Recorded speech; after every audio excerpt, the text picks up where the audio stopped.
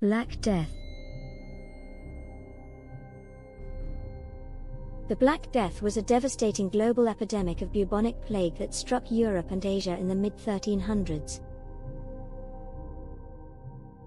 The plague arrived in Europe in October 1347, when 12 ships from the Black Sea docked at the Sicilian port of Messina. People gathered on the docks were met with a horrifying surprise. Most sailors aboard the ships were dead, and those still alive were gravely ill and covered in black boils that oozed blood and pus.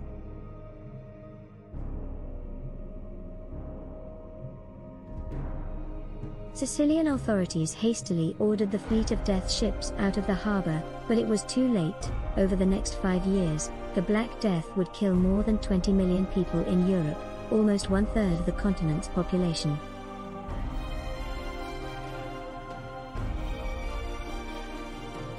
How did the Black Plague start? Even before the death ships pulled into port at Messina, many Europeans had heard rumors about a great pestilence that was carving a deadly path across the trade routes of the Near and Far East.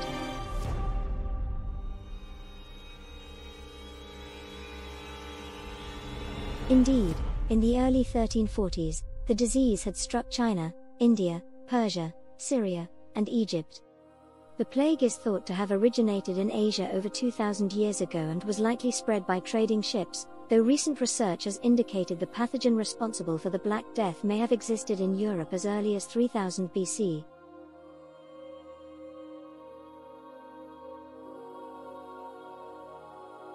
Symptoms of the Black Plague.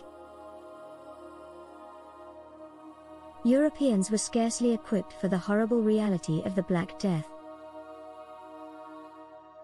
In men and women alike, the Italian poet Giovanni Boccaccio wrote, at the beginning of the malady, certain swellings, either on the groin or under the armpits, wax to the bigness of a common apple, others to the size of an egg, some more and some less, and these the vulgar named plague boils.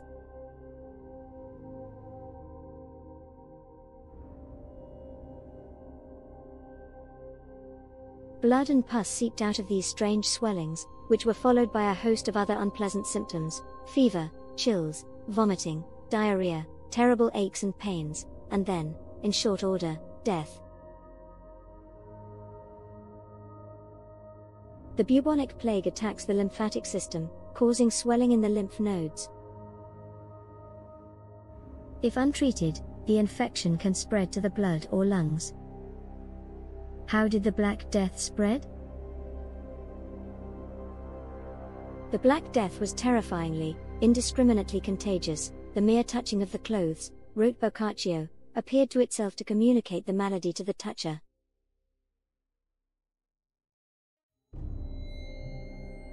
The disease was also terrifyingly efficient. People who were perfectly healthy when they went to bed at night could be dead by morning. Understanding the Black Death. Today, scientists understand that the Black Death, now known as the plague, is spread by a bacillus called Yersinia pestis. The French biologist Alexandre Yersin discovered this germ at the end of the 19th century. They know that the bacillus travels from person to person through the air, as well as through the bite of infected fleas and rats. Both of these pests could be found almost everywhere in medieval Europe, but they were particularly at home aboard ships of all kinds, which is how the deadly plague made its way through one European port city after another.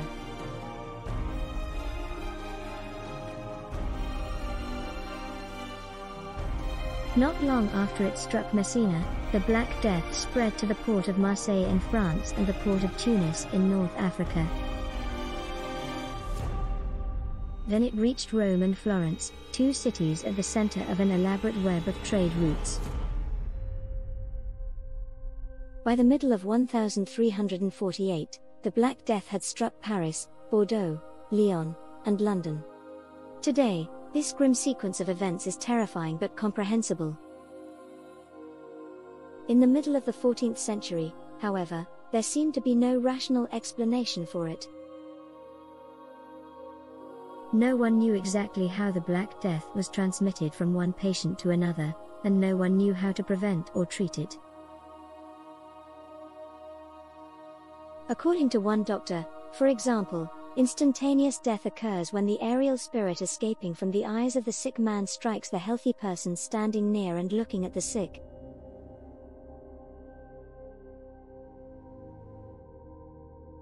How do you treat the Black Death?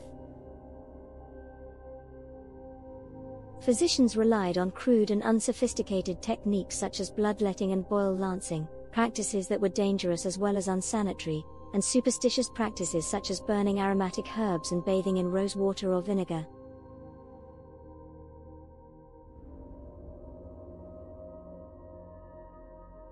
Meanwhile, in a panic, healthy people did all they could to avoid the sick. Doctors refused to see patients, priests refused to administer last rites, and shopkeepers closed their stores. Many people fled the cities for the countryside, but even there they could not escape the disease. It affected cows, sheep, goats, pigs and chickens as well as people. In fact, so many sheep died that one of the consequences of the Black Death was a European wool shortage. And many people, desperate to save themselves, even abandoned their sick and dying loved ones. Thus doing, Boccaccio wrote, each thought to secure immunity for himself. Black Plague, God's punishment? Because they did not understand the biology of the disease, many people believed that the Black Death was a kind of divine punishment, retribution for sins against God such as greed, blasphemy, heresy, fornication and worldliness.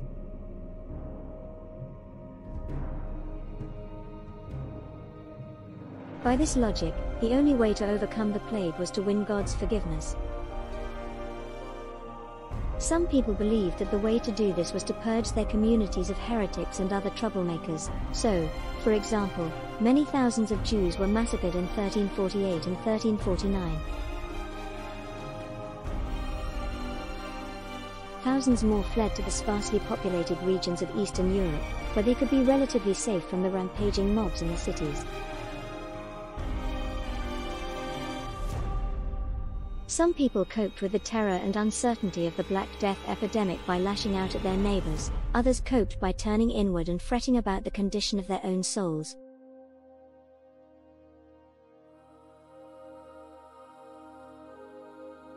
Flagellants. Some upper-class men joined processions of flagellants that traveled from town to town and engaged in public displays of penance and punishment. They would beat themselves and one another with heavy leather straps studded with sharp pieces of metal while the townspeople looked on.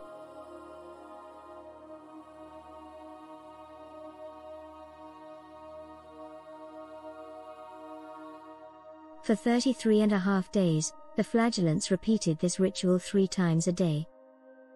Then they would move on to the next town and begin the process over again. Though the flagellant movement did provide some comfort to people who felt powerless in the face of inexplicable tragedy, it soon began to worry the Pope, whose authority the flagellants had begun to usurp.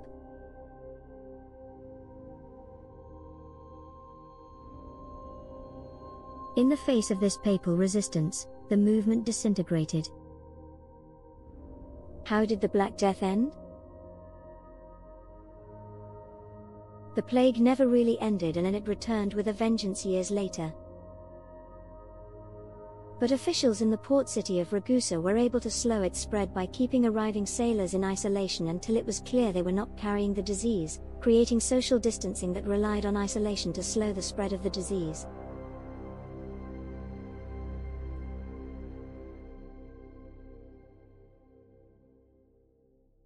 The sailors were initially held on their ships for 30 days, a Trentino, a period that was later increased to 40 days, or a quarantine, the origin of the term quarantine and a practice still used today.